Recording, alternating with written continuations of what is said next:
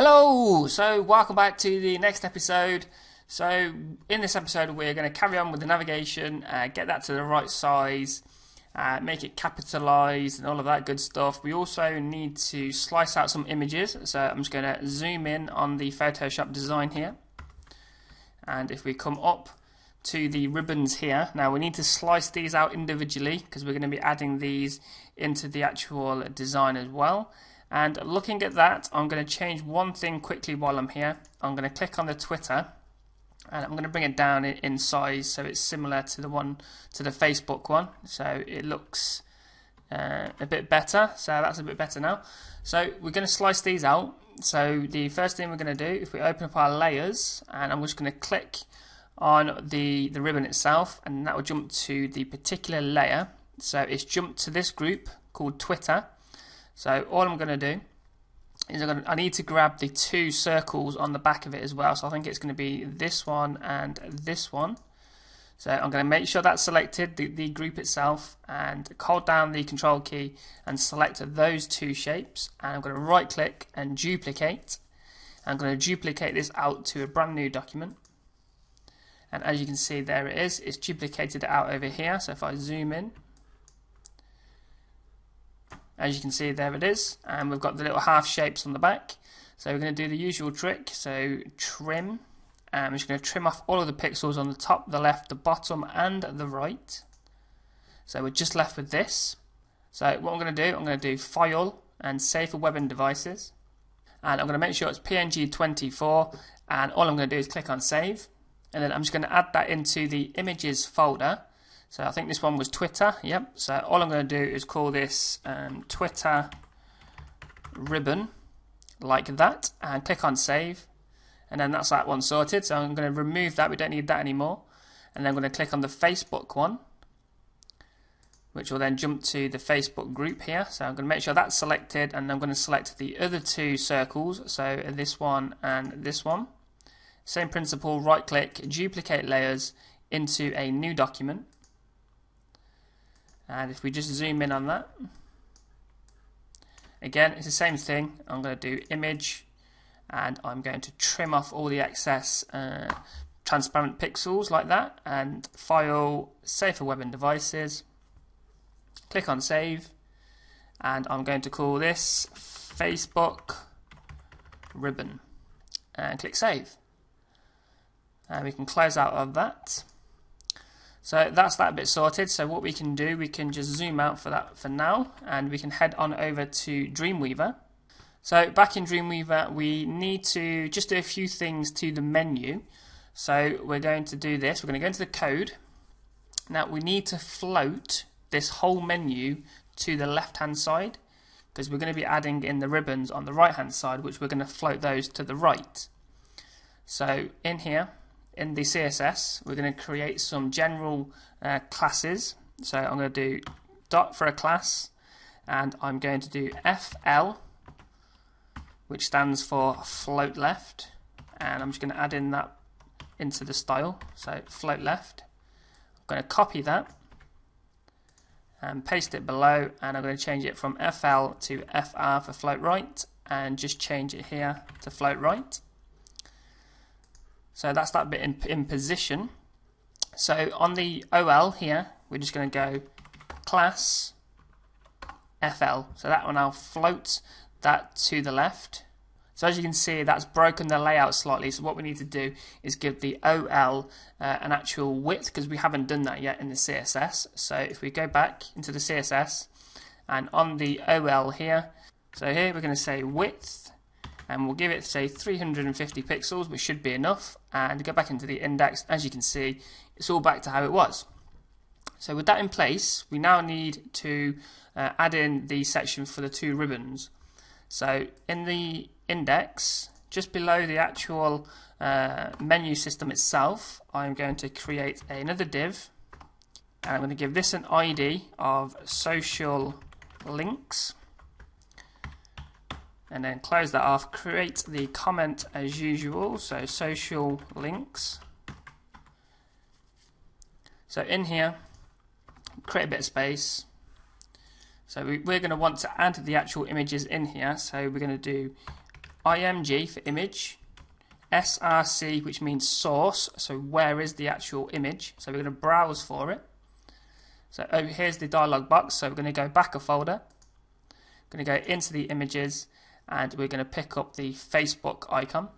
I'm going to add on something called alt, which is for alternate text, so if the image doesn't display, you'll see that text, and also when you hover over that image, it will tell you something about it. So I'm going to type in here Facebook link, and I'm also going to add the title tag, because from what I understand of it, alt only works in IE and title works in Chrome, Firefox, and all the other decent browsers out there. So Facebook link, and then we're just going to close that off. So if we look at that, as you can see, that's added in the ribbon. Now we want to add in the other one as well. So I'm going to literally copy what we've just created to save a bit of time, paste that in below, and I'm going to replace Facebook ribbon with Twitter ribbon, and again just replace these with the word Twitter. So I'll just copy that straight out, and I'm going to paste it on top of this one. So now we should have two ribbons in position.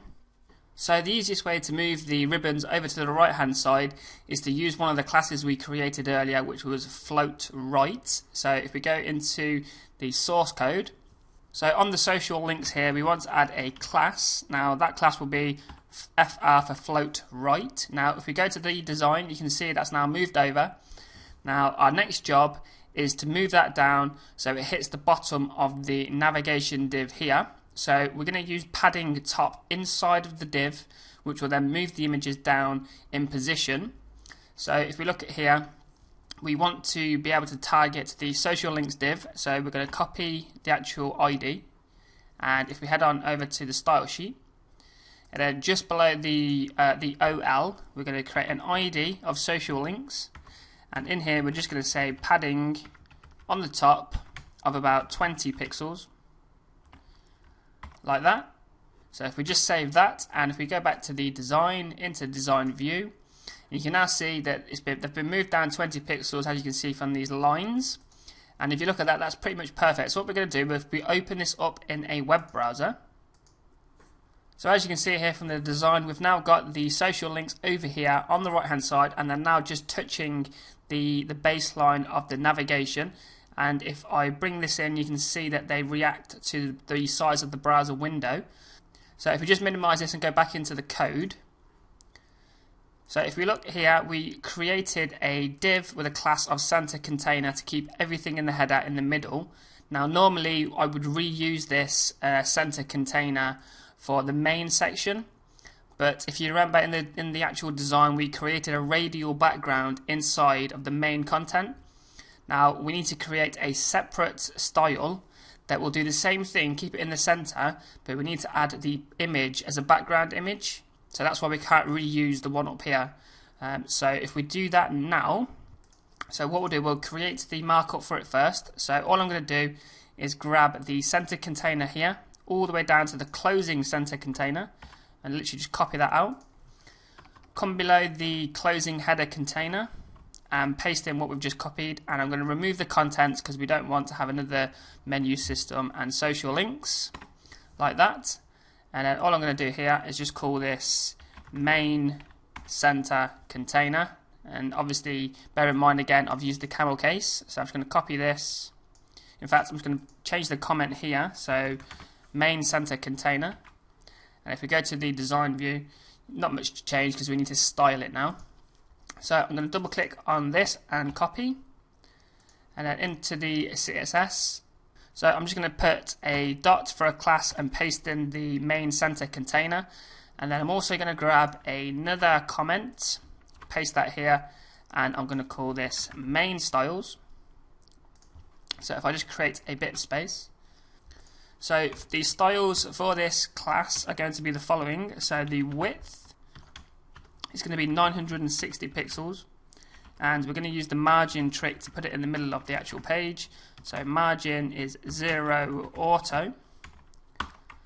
And that's about all we really need to do for that. So if we just go to the index and design view, you can see the div is there, but because we haven't specified a height, you can't really see anything.